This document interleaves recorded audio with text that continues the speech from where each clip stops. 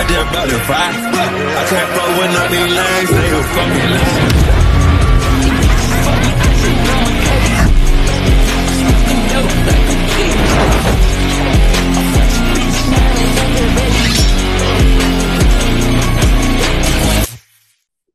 Hello, everyone. This is Slatter. And this is Shania, boy. Welcome back to another edition of the Wolves Den, brought to you by GTA Sports Network. Make sure you follow us on all social media platforms at the Indianapolis Wolves, GTA Sports Network, GTA Heat Check. Don't forget to like, comment, and subscribe to GTA Sports on YouTube, and check out TopSlatter.com for all things in the world of sports. Shania, how we doing today? I'm great. How are you? I'm good. I can't complain. Today we're going to be covering the W, right? We're going to spend a lot more time talking about arguably the best thing smoking in this, when it comes to social media, when it comes to athletics, the WNBA. All My right. favorite subject. Real.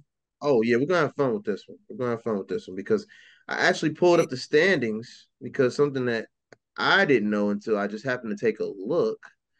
I'm gonna ask you a question without you looking. I don't want you now. You might have it in front of you. If you do, cover it up. Who is Okay. I know because I know you. I know you're good with stats. So I know you probably got it in front of you. Who is number one in the Western Conference in the WNBA right now? You said the Western? Yeah. I got to think of Western Eastern. Hold on. Okay. Because I'm going to think about like the NBA. No, you're fine. You're fine. I'm Take your used to time. overall, you know what I mean? And This is a quick. no, This is a quick trivia because I literally didn't know this until I looked right before we started the episode. Western. Yeah, who's the number one team in the West for the W It's right now? like, hey, When the I tell you West. it's gonna shock you, I guarantee you probably won't get it right on the first try. I almost guarantee you won't get it right. I am about to get it wrong. Because Nah, I know West. Okay, West Side, East Side, West East.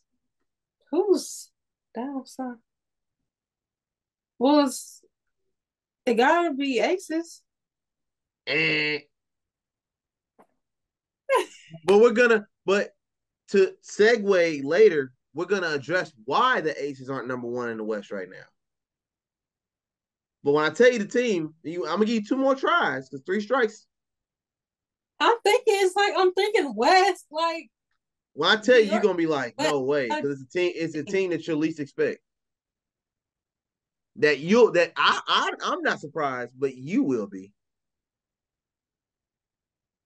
I'm thinking of the standards in my head right now, overall at least. No, you're fine.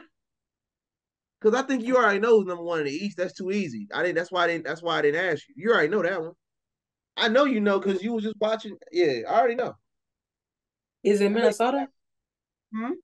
Is it Minnesota? Yep. I'm about to say because I would consider them so-called West. I mean, I just did. actually, I'm not surprised. Well, I mean, I was because the Aces should be number one in the West, but because they've been losing games that they shouldn't be losing, Yeah, and but they coming. Okay, the Lynx are winning games in spite of losing their best player because they got other players that are willing to step up and carry the load. Napheesa, she gonna be back.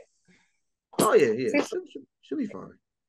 But I want to just give Minnesota their flowers for the moment because they're actually showing that they have a team that's built with resilience and it's a well coached team. They're 16-6 at the time of this recording, with a winning percentage well over 700, 11-3 in the conference, 10-2 at home, 6-4 on the road, and they're 7-3 in their last 10 on a current 2-game winning streak. I mean, like I said, the Minnesota has won the Commissioner Cup, so that's why I'm like, I'm not surprised. I'm not even surprised they actually won the Commissioner Cup, honestly. I didn't watch the Minnesota Lynx this year too much. They're not a team that like excites me. Like, oh, like no, they're not a team that excites me. But they work Since hard. They work hard and they get the job done. I've seen a little bit of what they do, which is not a lot. And what I've seen is Napheesa, Napheesa. But that's nothing new. Like Napheesa went hard. last season too. You know what I mean? She was in the MVP conversation till the very end. To be fair, it was. She was in the conversation till the end of the season. So I just wanted to give them their flowers for the moment because I think we all know once we approach the postseason, the Aces are going to turn it up a notch.